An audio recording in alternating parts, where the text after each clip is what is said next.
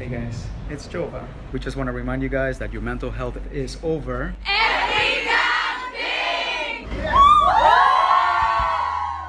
For all that it's worth, Life is not just the happy moments, you know, and we don't talk about the sad moments. I would like shine fall again. I felt that social media was missing all of those other experiences that make up life, and so I wanted to hack the social media, and in between your next cat video and before like the food porn that you saw, I wanted to have a space where you actually were in touch with your emotions. My name is Giovanni Varela. For the last 3 years, I've been running this social media page that combines artwork and quotes to bring about certain feelings and conversations more than anything. And the orbit of those conversations all revolve around mental health.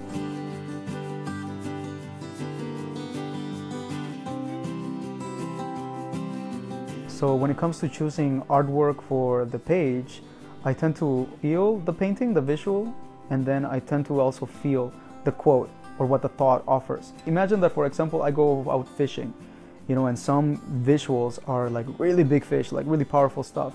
And then I go fishing for quotes, which would be like, I don't know, in this metaphor, fish food. And so then I combine the fish and the fish food. And if they can do this together, where they interlock, then that's what I'm looking for. And I don't share my own artwork because I feel that I would be doing much more of a service and impact if I share a bunch of other people's artwork and at the same time open up the platform for other stories. Not only myself, because I'm only one person, but if I can open up for millions, that's where the impact is.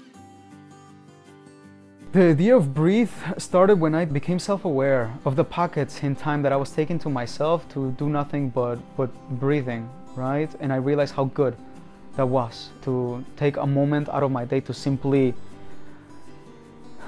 feel that process. But when you do it consciously, it changes everything. You realize that you're a living creature. You realize that you're here, right? That you're present and that you are alive. For me, that began, first I started just posting videos on Instagram, 15-second long videos that would say breathe in, breathe out. And then eventually it was just as simple as breathe. And I would put a landscape or a comfortable image in front of you for you to relax into it. And for you to remind yourself that there are pockets, you know, breathing pockets wherever you are.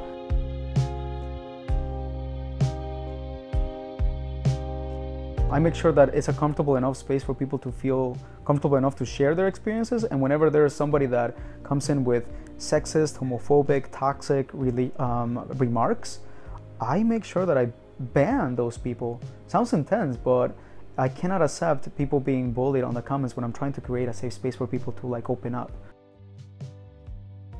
It was 1 p.m. and it was August 16th. And I was simply really curious. It wasn't supposed to turn into like a big thing. I was literally curious.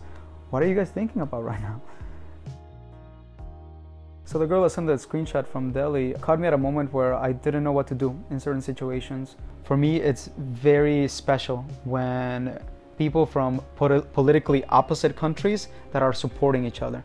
And so when we talk about the Delhi girl being supported by the girl from Karachi, Pakistan, but seeing in this new generation, you know, that they see beyond that, and we see each other just as human beings who go through the same things, who are vulnerable, have dreams, regrets, you know, and suffer and have courage and resilience and can experience love, then that is really, I think, where the empathy happens. The first message that I ever received that said that my page saved their lives, I didn't believe it. That sounds preposterous to say that a page, a quote, a post that you saw on Facebook saves a life, but from meeting so many people that went through that same experience, I get to see that sometimes saving a life is really not that difficult. If I can shift somebody's thought from like not seeing an exit and break, you know, that barrier, and they're able to see a way out, like, yeah, I completely believe that lives could be saved by shifting the perspective or adding a different thought that makes somebody not feel so alone. There's always the danger when I share conversations about mental health through art. When those two collide, it's very difficult to not glamorize, you know, suicide. And I'm always conscious with my post not to post something that is too romantic in language, too flowery in language. It's been romanticized so much by this myth of the troubled genius, that goes through so much struggle and then eventually makes, you know, Starry Night, you know, like Van Gogh. And I have a problem with that because I refuse to believe that you need to suffer in order to be a kind, empathetic, self-aware human being that is aware of himself and others and cares for others. For me, it's very important for people to know that I am not a healer, I am not a therapist, I am not a psychologist, psychiatrist. My training is art. I'm an artist, right? And I simply happen to be very empathetic to the point where I want to design spaces for people to open up and to heal. It would be reckless and irresponsible and maybe both ethical and illegal to even attempt to provide some sort of cure or to even, you know, market the platform as the cure to anything. I need to be aware and okay with the reality that last night somebody existed that no longer is here with us today.